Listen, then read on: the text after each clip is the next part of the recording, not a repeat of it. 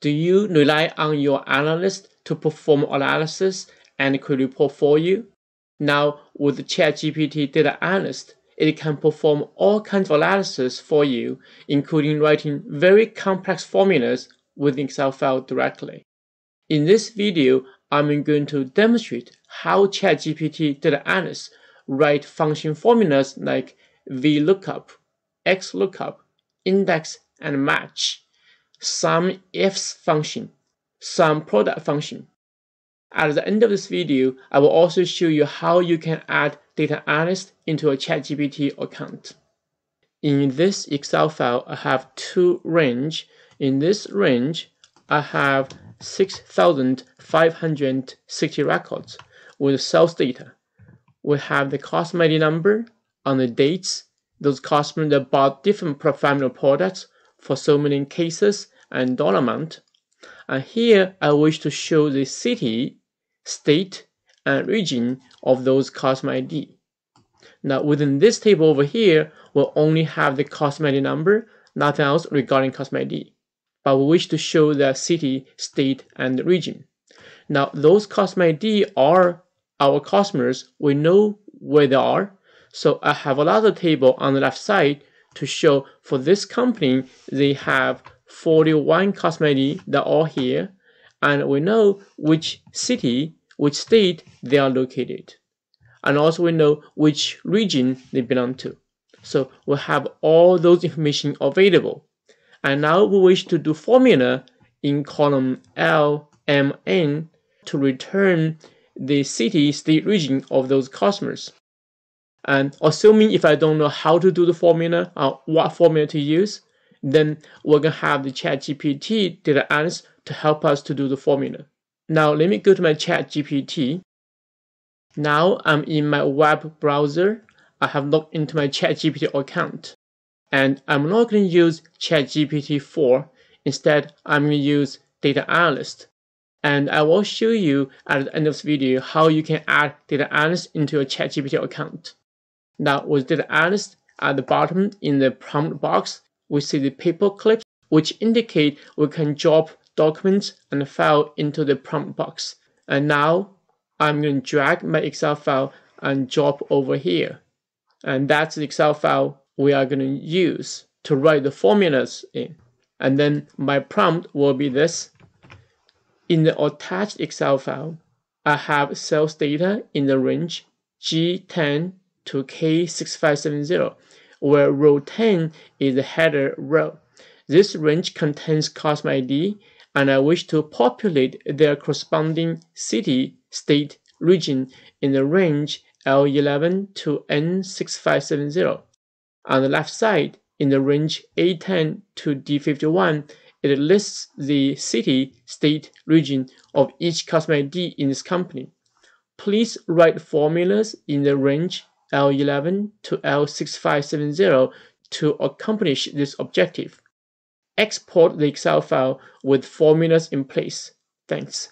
By the way, I use Microsoft 365 version of Excel. And then I will click on this button to send the message. It took Data Analyst a little bit of time to go through the Excel file and write the formulas.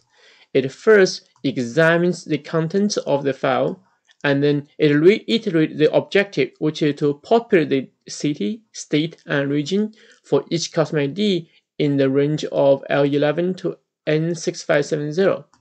And then it identifies that the customer ID mapping table is in the range A10 to D51 and provide few sample records over there. Also, it identifies the sales data header is in the range G10 to K10. And then to write the formula, it's going to use the XLOOKUP function. And for the city in the cell L11, it's going to write this XLOOKUP. And for the state in M11, it's going to write this XLOOKUP. And for the region in the cell N11, it's going to write this XLOOKUP function. Now the formula have been done, and then the file is ready for me to download. I click on this link to download this Excel file. So this Excel file downloaded from ChatGPT Data Analyst. It did do the formulas in this range for all those 6,560 records. And the formula for the city is XLOOKUP looking for the G11 within the range from A11 to A51 and return the value in the range from B11 to B51. And the fourth argument is blank, which means when the customer ID not being found, then return blank. So that's perfect. Now the formula for the state, it's rather XLOOKUP, similar, looking for the customer ID in the cell G11 in the range from A11 to A51, and then return the value in column C from C11 to C51. Again, the blank means when the customer ID not being found, it's going to return blank. And then for the region, or rather XLOOKUP, similar, looking for the customer ID within the customer ID range from A11 to A51 and return the region number in the range from D11 to D51. Perfect. And then I ask a lot of follow-up question. So I say, please use 3 different approaches to accomplish the same objective. I want you to still use formulas. Upon completion, export them in 3 separate Excel files. So Data Analyst suggests 3 different approaches. 1, use VLOOKUP. The second, use index and match. And the third, still use XLOOKUP but with different options. And it gives us more detail. With VLOOKUP, those are the 3 VLOOKUP is going to do. With index match, and those are the 3 index match function is going to do. And for the third, with the XLOOKUP with different option, which is basically saying when the customer ID not being found, return this word not found. And then it generates those 3 Excel files and give me the link for me to download. Now I download all the 3 Excel files. This is the first file by using VLOOKUP. Very similar formula. VLOOKUP looking for the customer ID in G11 from that table, return the second column, which will be city. And false for exact match. And for the state, again, correct formula to return the third column. For the region, again, perfect formula, return the fourth column. Now this is second approach by using index match. So index in the range from B11 to B51, which are all the cities, return the value in a position which is identified by this match function. The match function looks for this customer ID in the range from A11 to A51 by doing exact match with match type 0. So this is the correct formula. It looks for that customer ID and give us a corresponding city name. And then for the state, or other index match, return the state name in column C. That's good.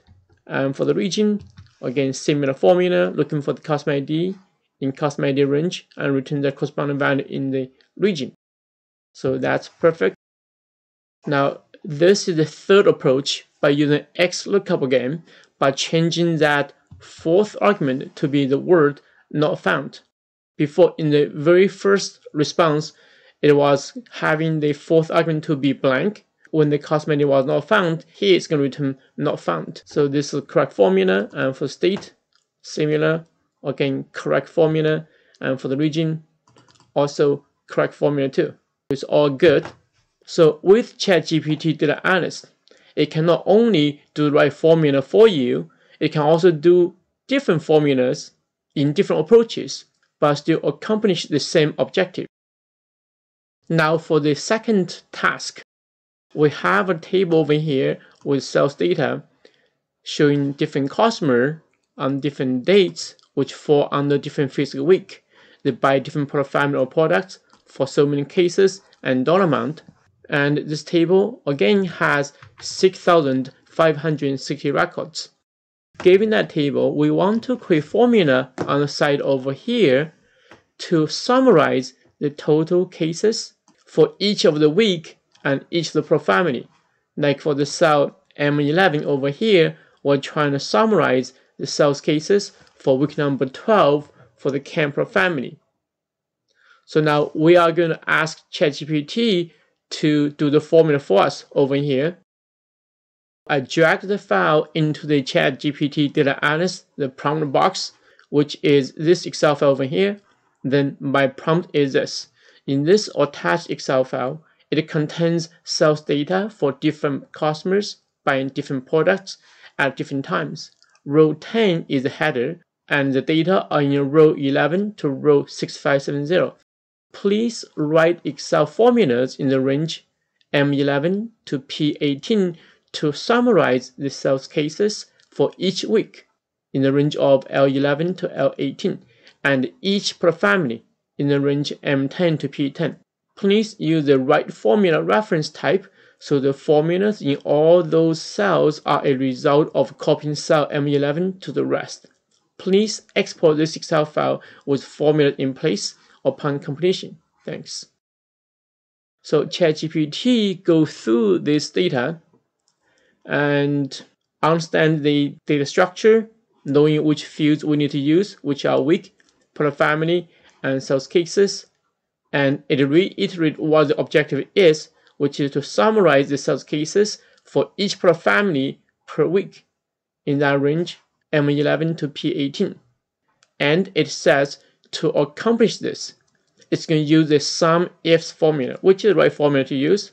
And here the formula is being done and the file is ready for me to download through this link. This is the Excel file I have downloaded. ChatGPT Data Analyst did do the formula in this range, and the formula is the sum-ifs function to sum the column H when the column F, which is the week number, equal to L11, which is the week number over here, and the product family in column G that equal to this cell M10. So that is the correct formula. And for the dry goods, all other sum-ifs function, also correct formula. Frozen, all other sum-ifs, and finger food, all other sum-ifs. So actually, if I was to do the formula myself, I might do it in a slightly different way. I would have this M10 reference to be locking the row and leave the column to be open so the column can change.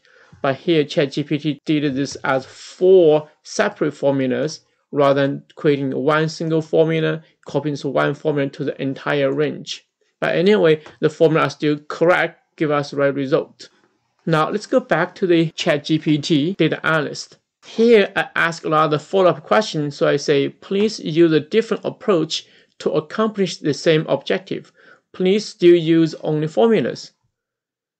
Data Analyst says, to achieve the same objective using a different approach, we can employ an alternative formula, like to use the index, match, and sum. And this approach will involve certain things. And then, however, because Excel formula have a limitation in directly performing array operations without entering them as array formulas, I think that's not the best idea. So let's proceed with a compatible and straightforward approach using sum product function, which I agree the sum product definitely is much more simpler and straightforward than using index, match, and sum. ChatGPT Data Analyst finished the work and provided the file for me to download. I click on the link and download this Excel file. This is the file I downloaded where ChatGPT Data Analyst used the sum product function. This is actually a function much harder for average user to come up with, because this involves array operations and also using the Boolean logic, meaning people may not understand. So this is the correct formula using the week range compared to the week criteria, multiply with the product family range against the family criteria, then multiply with the range of the sales cases. So this is the correct formula. For people who do understand array formula, they will use this. But I would say most analysts, they wouldn't know about this formula. So the other formula for dry goods is good. The formula for frozen is good. The formula for finger food, they're all correct too. Here you have it. It may seem to be so simple and straightforward to ask ChatGPT Data Analyst to write the formula for us within Excel. But actually, it's not really that straightforward.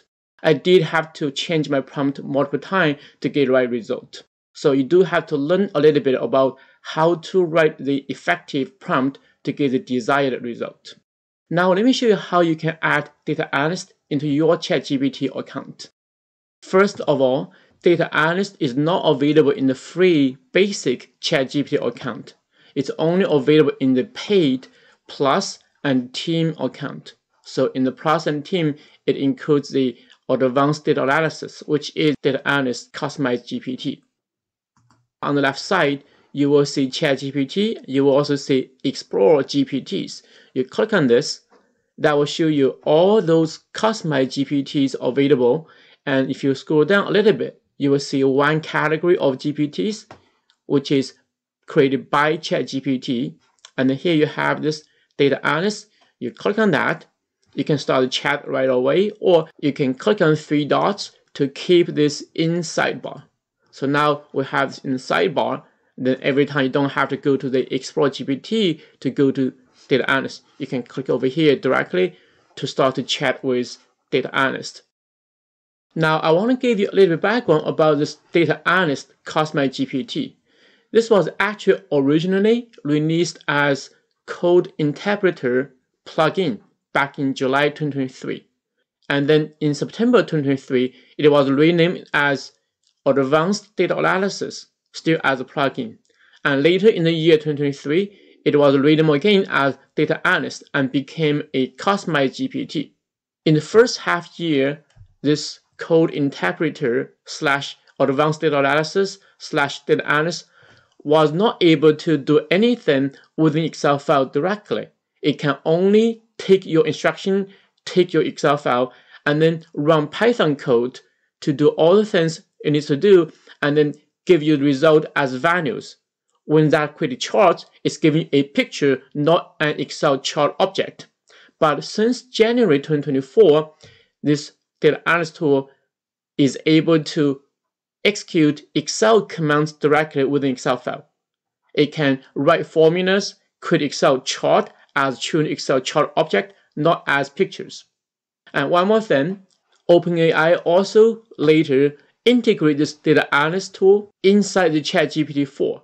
So if I go to ChatGPT by using ChatGPT 4, now the ChatGPT 4 has all those capabilities the data analyst has. So it's been integrated together. You don't have to use a separate tool. You can simply use ChatGPT 4 to write your prompt, to drop your file over here. It can do all those analysis, writing formula with Excel file directly.